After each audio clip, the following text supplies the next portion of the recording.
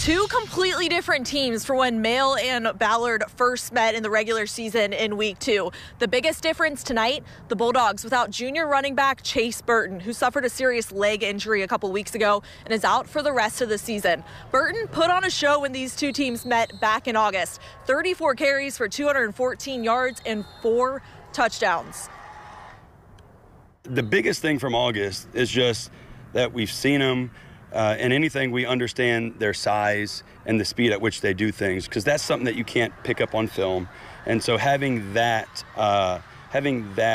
on both sides, I guess, that experience is what is most beneficial. They've improved quite a bit since then.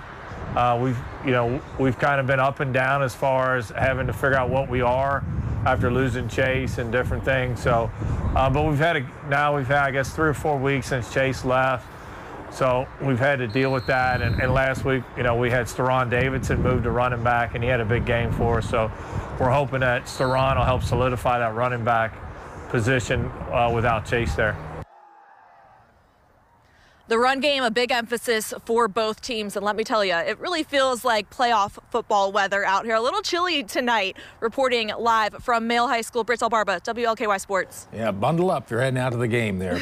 We will have highlights of several other games tonight. Providence hosts Milan. Hopefully there's no Milan miracle this time. Of course, this is football, not basketball, with a regional title on the line. Manual hosts Great Crossing, and Fern Creek visits Trinity. Holy Cross is at KCD, and North Oldham and DeSales meet for the second time this season. St. X travels to Ryle in northern Kentucky.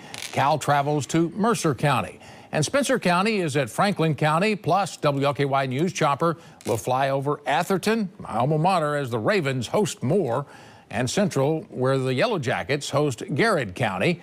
Join us tonight for High School Playbook at 11 o'clock.